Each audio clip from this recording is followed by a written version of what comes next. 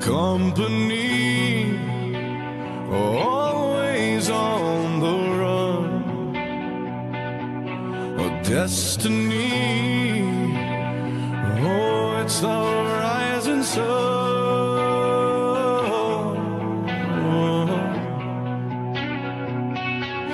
I was born, a shotgun in my hands, behind the gun, I'll make my final stand. Yeah, and that's why they call me.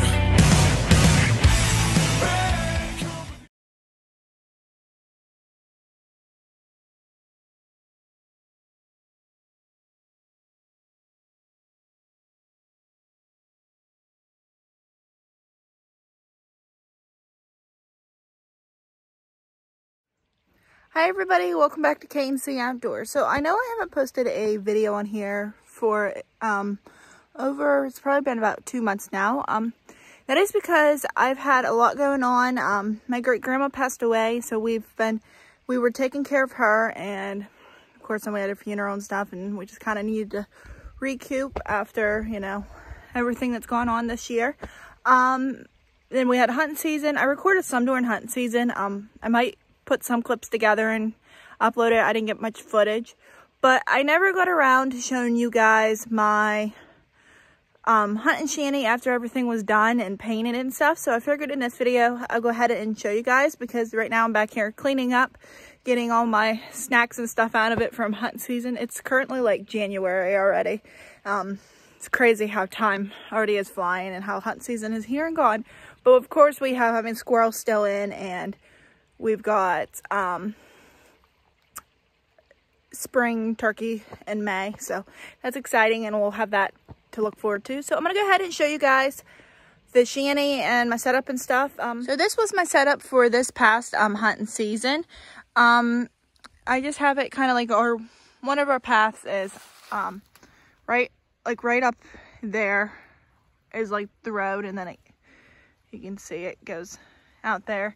But I just have it down here on this road that used to be a old road that we can't use anymore because the it's washed out, clear down there, so you can't get across it unless you like walk. But I have it here, and then I can look. I have all that over there. I could have like looked, and then I have down in there, like there's a nice spot like right there I could see. And I figured this is a good spot because, you know, the stream and stuff, and actually our one of our barns is right there. But this is what the hunting shanty looked like after it was all painted. I never got around to showing you guys it painted. Of course there's some dirt on it, but who cares, it's a hunting shanty. But yeah, this is what it looks. I'll actually zoom out so you guys get a better view. This is what it looks like now since it's painted. We got it onto a trailer. We ended up getting a window put in. It's open right now because I have a pot on the stove that I needed to melt ice out of because I forgot to empty water out and there was ice in it. So I need to melt that before I clean up. So I'll go ahead and show you guys the inside. My dad actually built me a step to get up in the shanty because we kind of needed a step. So when you come in, we've got this box that I had to have my dad built because I'm a tall person, but when I was sitting in here, I was like flush with like the wall and I couldn't see out.